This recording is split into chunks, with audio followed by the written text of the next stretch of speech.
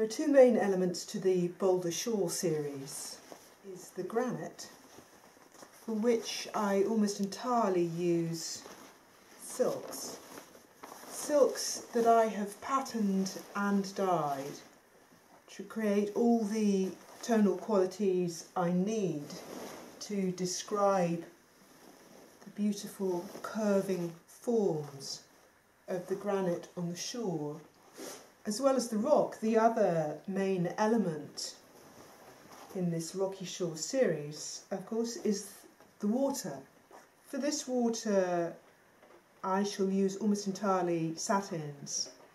The dye work I use creates the different patterning within the water.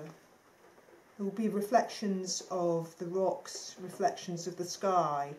I'm working on one of the rock pool pieces. This one particularly describes the curving forms of granite.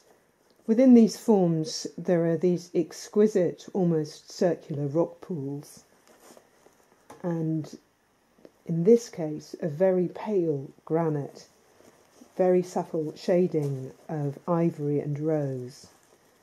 And I am building up the patterning on the rock.